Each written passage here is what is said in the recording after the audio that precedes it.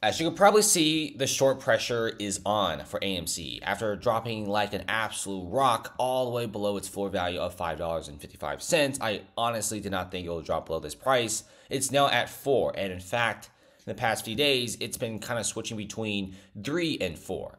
Now, obviously, you got the whole Binance situation with the FTX situation. That's also hurting a lot of the markets. If you guys don't know, SBF's FTX situation has rippled through the market, and you could kind of blame them if you want to.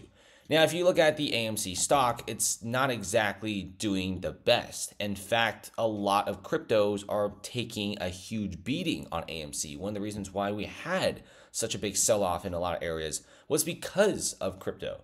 And since this is a low market cap stock, it's going to be affected by the whole FTX fiasco a lot more. Not to mention a nasty general market doesn't help either. Now, if you look around, we do have some things that honestly feel kind of illegal. If you check out this, Ape fails to deliver hits 7.1 million.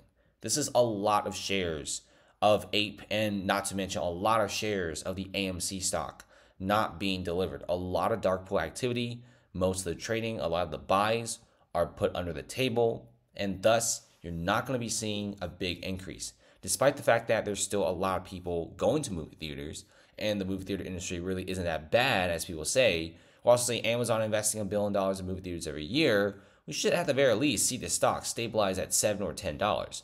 But in fact, it just simply keeps going down, lower and lower as the bar fees for the stock goes up.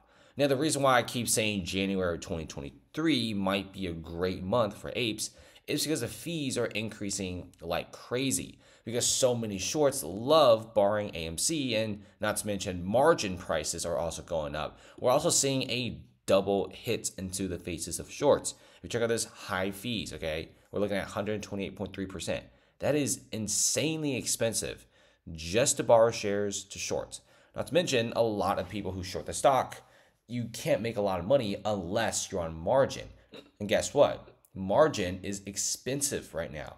With rates at a record high in decades, if you want to go on margin, if you want to borrow money or take out a loan for anything, even stocks, it's going to be very, very expensive. So shorts are kind of ticking when there's a time limit here. There's kind of like a shelf life for shorts right now, and they're not going to last forever like people say. So honestly, apes, be careful in the markets. Of course, this stock is still pretty popular. There's still a lot of people talking about it.